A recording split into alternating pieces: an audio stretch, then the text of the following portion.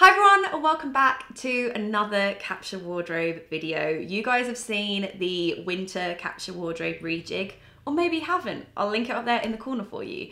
But today I'm going to share with you my winter Capsule wardrobe haul, which I feel is not particularly edited and is not particularly Capsule. But these were things that I purchased sort of since like October, November time. So this is quite a big haul over the space of kind of 3 months, and there were just a couple of things, a couple of holes in my wardrobe that I wanted to fill, and a couple of things that I had coming up that I was like, I can't find the perfect thing in my wardrobe. And when you guys see these things, you'll be like, oh yeah, I've seen you wear that a million times already. So I feel very happy with my purchases. I feel like they were all really good things, and I feel like in 2020 I just want to be very like honest and open with you guys about what is coming into my wardrobe. I feel like this is a bigger haul for me. I tend to do a bigger haul for winter and also summer as well, but for spring I really want to keep it small. For autumn it would be great to keep it small, remind me of that.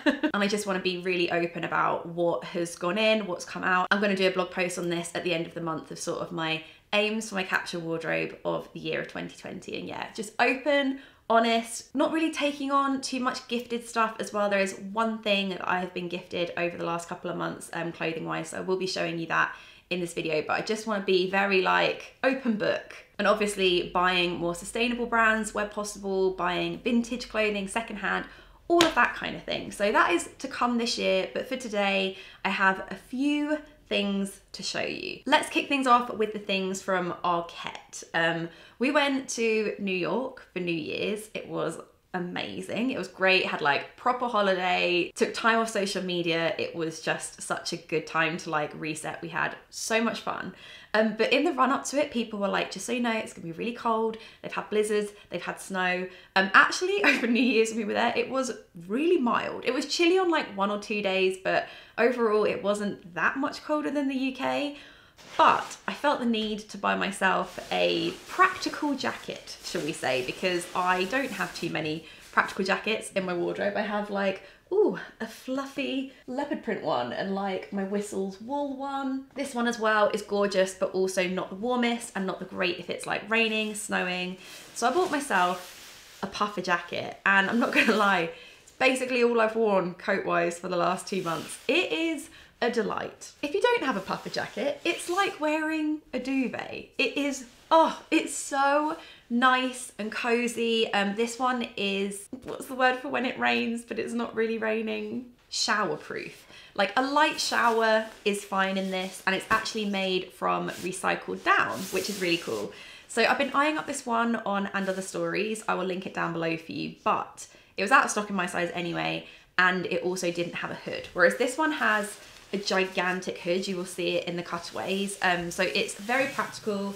It's got nice big pockets. You can make it tighter at the bottom if you want. You can make it really tight around the hood. A note on sizing, I did end up getting this in a much smaller size to what I usually do. I can't find a label on it. It does, however, have the Redown label in it. Redown is made from 100% recycled down and feathers. Great. But I will put down below what size I got this in, because I think it was 2 sizes smaller than I usually get. It's a very oversized, boxy fit, but yeah, just so practical. Say hello to the comfiest coat in all the land. Like, oh my word, it is so cozy. I love it so much. It has like a double zip, so if, I don't know why you would want to do this, but if you needed to some reason, like, get a bit of a breeze going on here, you could if you wanted to. I think it's nice because it's oversized, but because I did size down so many times, I don't feel like it's too like Michelin man-y. Also, despite the fact that I size down quite a few sizes, it's perfectly fine on the arm, which is good. I'm quite tall, so I sometimes find that things can be a little bit short in the arm, but I can do the arm roll up inside, which is nice if you've forgotten your gloves. Also, I just need to demonstrate the hood, which is like, what? It's so big. It is so big. It works really well. I've tested it out many times. I feel like this might not be the trendiest thing ever, but I feel like it's a coat that I will wear for like years and years and years and years, just because it is so, it's just so darn practical. My mum is so proud that I purchased this. Well, there you go, just to give you a side view, that's what it looks like on the side. So it just covers behind, which is good. Keeps your back nice and toasty as well. And then the other thing that I got from Arquette was this hat. It's like one of those hats, I'm not going to put it on now, but you know, like you put it on and there's like a little bit of volume at the top, which definitely, like I look back at photos that we took and I'm like, yeah, look a little bit like an idiot. I thought I could pull it off, I can't. So I'll definitely be pulling it further down my head when I wear it. It's merino wool, so it is slightly itchy, but I just had a panic moment of like, I don't have a hat. I don't know where it's gone. And again, it's grey. So I really do need to find that. Or maybe I lost it. I'm just terrible at like losing these kinds of things. Like you put it down. I lost my pair of sunglasses when we were in New York. My Dick Moby CPT black ones, which I'm gutted about because they no longer sell them. And they'd lasted me like 4 years. I'd had those for without losing them, which was a great success. Pick this up as definitely more of like a, crap, I don't have a hat one. But it was very, very warm. I'll show you in the cutaway like how it looks when it's pulled down a little bit more. Okay, this is the hat on. I like it. I love a hat with short hair. Like I think I've got just about the right length hair for hats right now. There you go, little claim to fame. So you can see it's got like a little bit at the top here, but nothing too massive. Obviously, if I push it up, I can have, I'm definitely not cool enough for that. So we move it down ever so slightly. It was very, very warm, like, because it's grey, it just goes with everything. I feel like there's not really much else to say. It's a good hat. It also comes in lots of different colours, so check out the link below. Then from Under the Stories, we have some very timeless leather pieces. I feel like Under the Stories do leather pieces really well, in that they are like very modern, very clean. There's not ever too much hardware on it. I feel like it fits really well. I feel like it's made really well. So I actually picked up a pair of their leather trousers. I did have a pair from Mango that were pretty similar. I think I had them last year, the year before last. Still confusing in the old head. And actually they ripped through the knee, or were they ones that ripped through the butt? I've had quite a few pairs of leather trousers over the years.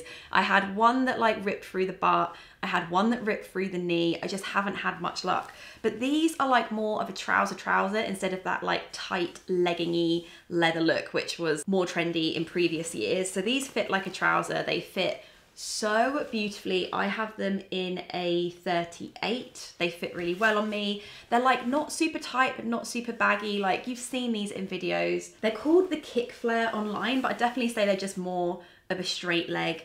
And then it's really nice because inside they have a lining that goes to the knee. Yeah, it goes to about here-ish. So they're just very comfortable to wear. Yeah, really, really impressed with these. So these are the Under the Stories Kick Flare leather trousers. You've seen me wear these in videos and Instagrams galore over the last couple of months. I just think they fit so nicely, like and they're so comfortable as well. Like they're nice on the bum, but not like super, super tight. And yeah, like I can sit down very easily in them if you wanted me to do a squat right now. There you go. Woo! Keep those knees straight, girl. Woo! Yeah, just very, very, why did I do that? Why did I do that? It's such like a fun piece to wear as well. If you're someone like me who just wears like denim and jeans constantly, a pair of leather trousers are really gonna help to mix things up a little bit and make it like a little bit more formal and a little bit more evening-y. So yeah, a brilliant, brilliant purchase. Pricey, but brilliant. And then a purchase which nothing has caused a commotion quite like the commotion that this caused. I picked this up around November time, mainly because I feel like when there's like a fancy schmancy thing in the winter, I never ever know what to wear. Like sometimes I do my leather trousers and a top, but sometimes that doesn't feel fancy enough. I feel like I want to wear a dress, but I don't really do that whole like oversized like floral dress which looks amazing on people but just looks terrible on me. I wanted something that was black and like sleek but felt casual but didn't feel too over the top. And basically I saw this on the Under the Stories site. It is the leather like mini shirt dress. And they just made it look so nice. I was like, that is like exactly what I'm looking for. It's black, it's very simple, it's like a short mini dress, and personally I quite like short mini dresses on me. And it has the ability to be worn quite casually, but also to be like kind of dressed up if you were to wear it with heeled boots and like tights or no tights. Like it just, there's a lot of options with this. I'm thinking of doing like a little IGTV. I did one of these the other day. I'll link it down below if you want to check it out. But I did like this Whistles coat worn 4 different ways. I'm thinking of doing a similar thing with this and like showing you how you can style it up, style it down. I've worn this an absolute load. Considering it's a black leather dress, I wore this at New Year's, I wore this to Sam and Nick's. They had like an event with Estee Lauder and people were like, where is that dress from? Basically any like evening-y thing where I've been like, I don't know what to wear, I've worn this. I sometimes wear it with the tie. For New Year's I wore it without just because I had been eating a lot of food. It's nice, it has options. I can't wait to show you like the cutaways of this. So here is the leather mini dress and I'm wearing it with the wrap just so you can see what it looks like when it has more of a waist to it. I do think this will look better. I'm gonna invest in some slightly less opaque tights because I feel like it looks a bit like I've got like leggings on underneath. But this is what I wore for New Year's. This is what I wore when I wore it to the Sam and Nick event. I just think it's like a very simple but like pow, like a little step up from what I usually wear, and I just think it fits really nicely as well. And I can't remember off the top of my head what size I've got this in, but I'll pop it down below for you. If I come close, maybe is this gonna show up? I don't know. Oh, maybe yeah, a little bit. I like it because the buttons are covered in leather as well, so there's not too much hardware going on, although we have got silver buttons here. You know what, they've never bothered me before. I'm not gonna let them bother me now. And then here it's just got the wrap that goes around the middle. And then I feel like it's quite short, but not too short. I mean, ultimately I would probably always wear this with tights underneath. I guess you could do bare legs in the summer, but then you're wearing a leather dress. I don't know, well, we'll see how this goes in the summer, but for me, this is definitely more of a winter dress. That's what it's like from the back. Yeah, I just love it. I'm gonna take off the wrap now. Woo, full Monty style.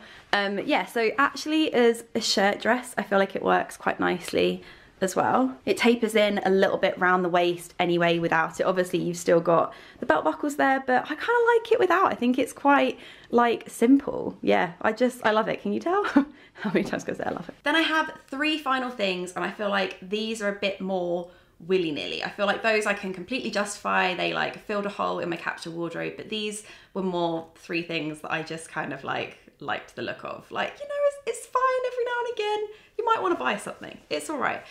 These are the redone originals. These are the high-rise stovepipe jeans. And this is like a kind of black rinsed wash, just like a vintagey looking wash. And actually these were in the Black Friday sale. I picked them up in a white shade as well, but that's definitely more of like a summer capsule wardrobe. So I've already added it to the list. You'll be seeing that in my summer capsule. But I picked up these. I thought they were really good, more wintry wash, and they are my favorite style of jeans. I have them in black, I have them in blue, I have them now like this, and they were something ridiculous, like half price. I was like, I just can't sleep on these. They're half price, they're my favorite type of jeans. I am finding the sizing is a bit strange in them. I think where they're like a dark wash, they're quite tight. They require a bit of stretching, but I would always have tighter denim just because it can kind of stretch out quite a bit, and that's what I've learned with these blue ones. But I love the wash of these. If I can find them for you still in stock, I'll link them down below for you. So here are the redone high-rise stovepipe jeans, the ones that I have in quite a few washes now, but in this like black kind of rinsed wash. They are super tight, but it's fine. We're stretching them out. It's cool, and in a way, because they are so tight, they've got more of like a slim leg look to them rather than a straight leg look, which is quite nice. So it makes them a little bit different to other ones I have in my wardrobe, and I just really like this wash. I think this wash is a really interesting addition to my wardrobe when I don't want to wear like a black jean. This just is something that's a bit more transitional, but yeah, I couldn't believe I found them for like, I'm pretty sure they were 30 or 40% off, which is an amazing deal. Yeah, really happy I picked them up. And then I added 2 bits of knitwear to my wardrobe, which if you've seen my winter capsule wardrobe rejig, you will know was completely unnecessary. This is not 2 things that I needed at all. I have so many jumpers, so many chunky knits, I have so many cardigans. Actually, that's a lie. I have 1 cardigan. So these 2 things were cardigan additions, which I guess is kind of fair enough because I did only previously have 1 cardigan. It was like my big, oversized, like rusty brown knit, which I just absolutely loved, but it was definitely like a bigger, put over the top of something type cardigan. But I wanted a few that I could wear maybe with just like a vest top underneath or just wear alone. So the first one I picked up is this. I picked this up from Bird in Brooklyn, which I was so excited to go back and visit. It's where I got my demi-lee jumper from, you know, like the chunky grey knit that I'm like always wearing. And I dream about it. It's from a brand called Demi-Lee, but they stock loads of different brands in this bird boutique. They do menswear, they do women's wear, and I just think their like edit is absolutely gorgeous. And I went in there, I saw this, it was on sale, and I was like, I'm having that. Thank you very much. I loved like the buttons on it. It's got such gorgeous, like detailed, it's got a horse on it. Yeah, a little horse head. Gorgeous buttons, really beautifully like woven. It's slightly like granny-ish with a little bit of a puffball sleeve, but I've just been wearing it on its own with like a t-shirt underneath and then just with jeans. And yeah, my mum's always like, I love it when you wear that jumper. So very, very chuffed with my one New York clothing purchase. It was this. Bird, man, it's so good. What was that? So here is the jumper on, and I just love it. I actually think the shape is quite similar to the Demi-Lee jumper that I have in grey, like this sort of wide balloon arm, like a little bit of a mini puffball sleeve. I just think it's like really flattering, a little bit different. I mean, you could wear this like open over like a t-shirt or something, but I personally love wearing it closed because I love the buttons. Right, let's see if I can get a real good close-up on these buttons. There you go, can you see? Little horse. It's one of those pieces that is just like slipped into my capsule very seamlessly. It's also quite similar to the one that I've got in that I could wear it lower, but then this bottom bit can kind of just tuck underneath and make it look like I've tucked it in even when I haven't, so very practical as well. And then there's one final thing. It was a cardigan that I was sent just before Christmas. It's from a brand called American Vintage, and they very kindly were like, is there anything you would like off this website? And I was like, you know what, this one jumper is very, very nice. It is so soft and I just adore this color. Like, this color features quite heavily in my wardrobe because it's kind of a neutral, kind of not. And I love the idea of either wearing this just like as a v-neck, like it would be really nice in spring. There is quite a lot of chest when I wear this. It definitely is a deeper V than I would usually wear, but it works really well even just with like a vest top underneath. I personally have been wearing it a lot with t-shirts underneath, throwing this over the top, and it's just such a good layering piece. Like, how did I survive with just like one huge oversized cardigan in my wardrobe? I don't know. They're glorious. Am I turning into my mum? Yes. I have to say that this jumper is so soft. Like, you know, the kind of jumper that just makes you want to hug yourself. Whoa, see what I mean? Boobs. Yeah, that I'm like, that I'm not super into. I wish it was just maybe like here. That I would be into. That's why I tend to wear this with like a little vest top or like camisole underneath, just so it's not so like, whoa, cleavage. I'm not crazy about cleavage on me. It's cool.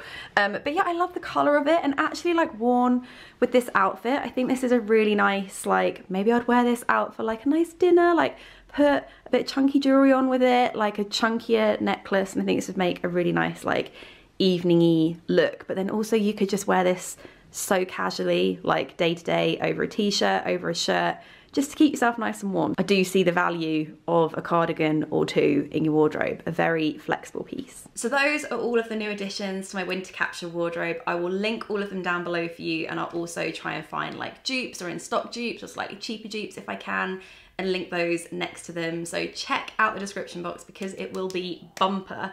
But thank you so much for watching. I really hope you enjoyed this video. Like, where are you at with the whole capsule wardrobe thing? Like, what are your thoughts for 2020? What are you gonna try and do this year? Inspire me, let me know. I've got a blog post coming soon for you on that. But thank you so much for watching, and I'll see you soon. Bye.